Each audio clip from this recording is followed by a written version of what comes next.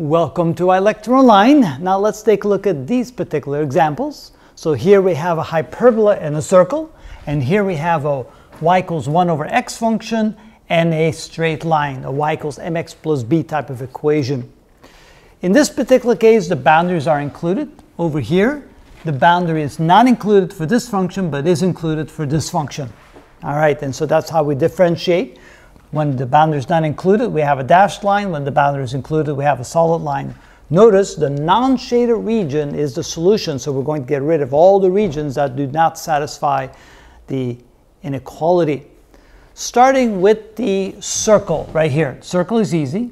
Notice it says less than or equal to 25. That means the region inside the circle, because it's less than, is valid. The region outside the circle is not valid. So let's get rid of everything outside the circle.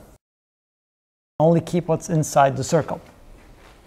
We notice that the boundary is indeed included. Now the hyperbola. Notice it says greater than or equal to 9, which means that the origin is not included, the region bounded by the origin. But if you just want to make sure, just take the point 0, 0, plug it in, 0, 0. Is that greater than or equal to 9? The answer is no. That means the region that includes the origin is not part of the solution. So we get rid of everything that's on the center portion of the hyperbola, which means that the only regions that are left is this region right here and this region right here.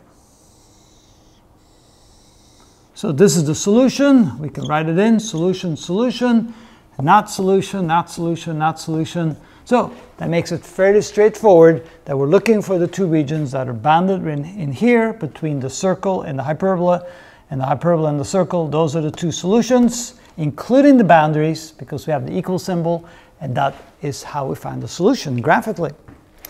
Let's do the same over here. Again, we have, let's start with the straight line, y greater than or equal to negative x. Let's see here. We want to try a test point.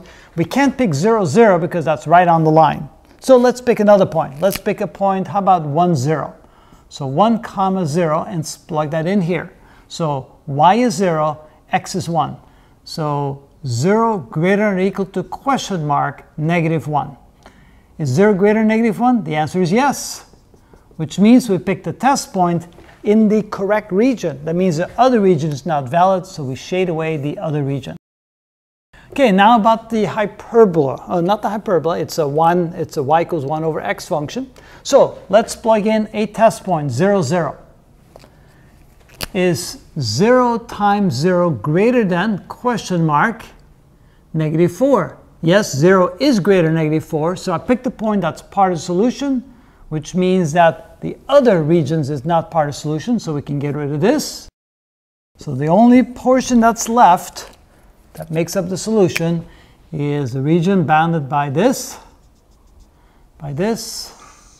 and by this. So here's the solution, which means we can get rid of everything else outside. That's not part of the solution. And that is how we find the solution to a system of inequalities. Linear or nonlinear, doesn't matter. There it is. That's the method that we use. You're almost asleep? All right, maybe one or two more examples.